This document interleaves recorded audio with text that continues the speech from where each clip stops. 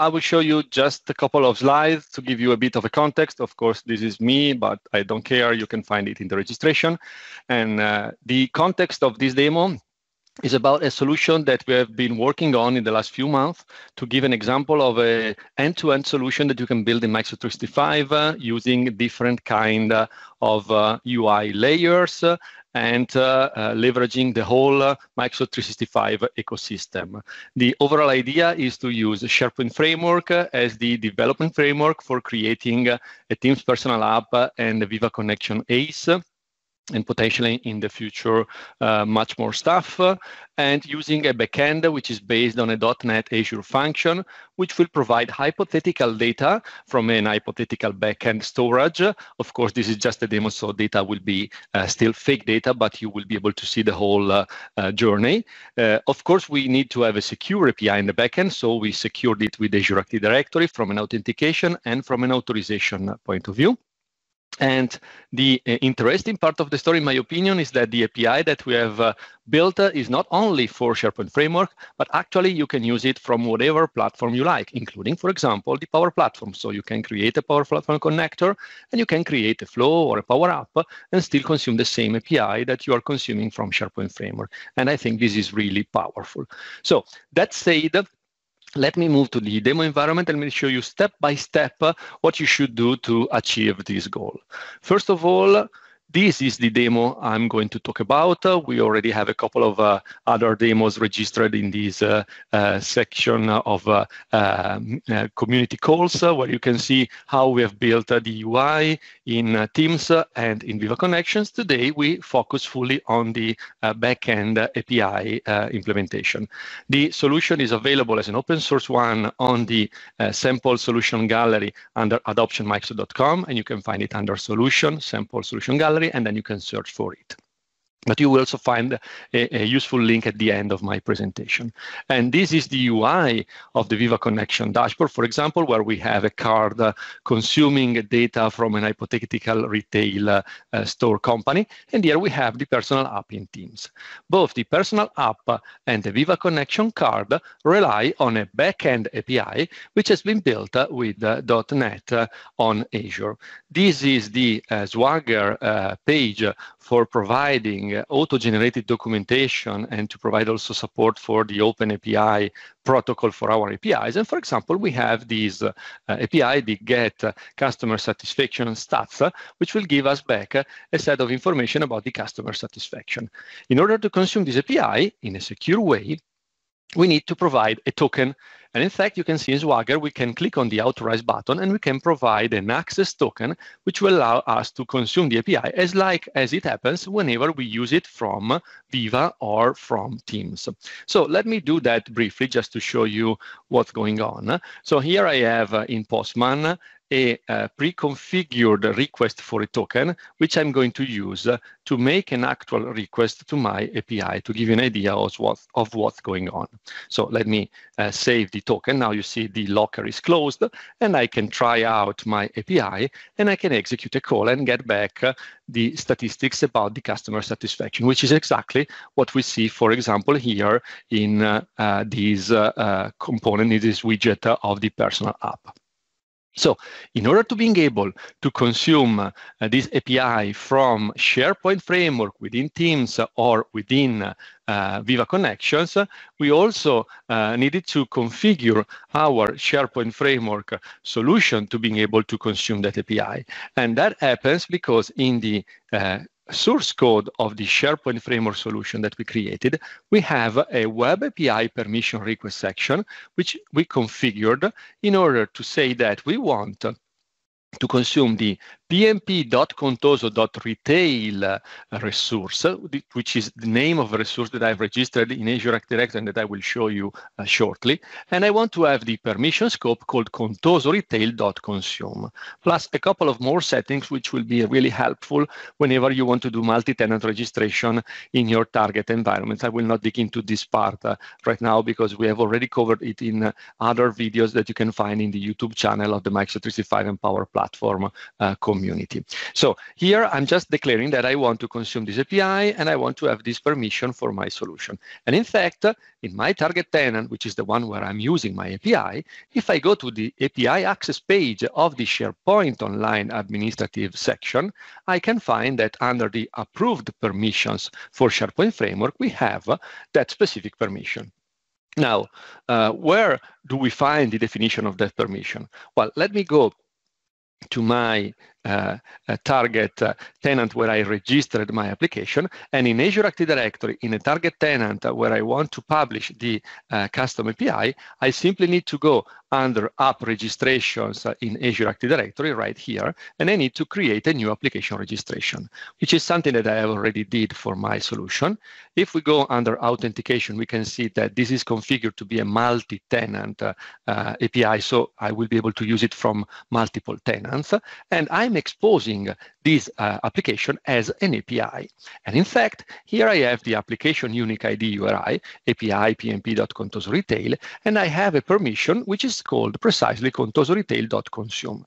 I'm also exposing this API with app only, so I can also consume it without the specific identity of a user with the contoso retail.consume.all application permission. Why am I telling you that? Because we have this permission, which will be for delegated consumption, meaning that I will consume it under the identity of a specific user, and I will identify my target API with this unique URI.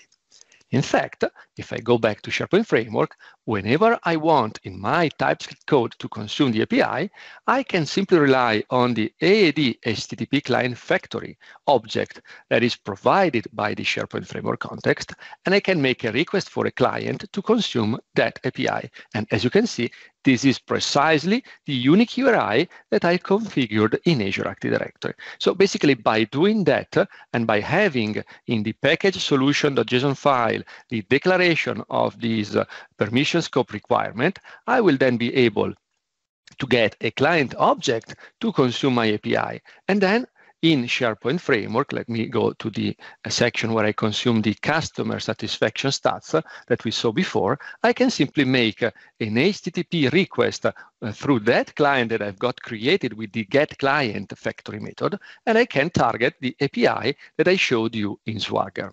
So that's what happens from a registration point of view and from a SharePoint Framework consumption point of view. But to make it even more real, let me show you that when I am in this personal app and I have, the dev tools enabled, we can see that under the cover in the session storage of my browser, I have the access token that is going to be used to consume my target API. And in fact, if I copy this value and I show you in this nice tool provided by Microsoft, jot.ms, the actual content of the token, this is a delegated token. And in this token, we can see that we can consume the API that I showed you before. And Paolo Pialorsi, so that's me, my current user, does have the permission to do the consumption of Contoso Retail. From an API point of view, you will find in the source code of the solution that we have a .NET API hosted on Azure. So here we are. This is my backend API implemented as an Azure function. And in this Azure function, where I have the customer satisfaction stats endpoint, I have a bunch of attributes to configure the Open API so that we can see in Swagger and we can use it from whatever platform we like, including the Power Platform. And then we have a custom attribute that I defined called function authorize, in which I declare that in order to being able to consume this function, I need a consumer to provide either the Contoso retail.consume permission, which will be a delegated one, or the Contoso retail.consume.all, which will be the application only one.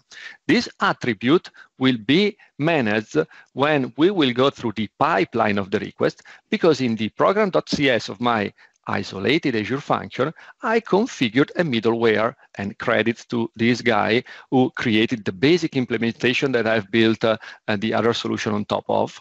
And here we have a couple of middlewares, one for authentication and one for authorization. I will not dig into each of them, but basically in the authentication one, we validate that the token that we get is a token with proper user identity and which has been issued by a tenant that we trust. And in the authorization one, we rely on the function authorized attribute so that we can see if the request that is coming into the Azure function does have the proper permission scopes that we need. And as such, very, very briefly, in the authentication one, we use a token validator, which will validate the target tenant of the token that we receive.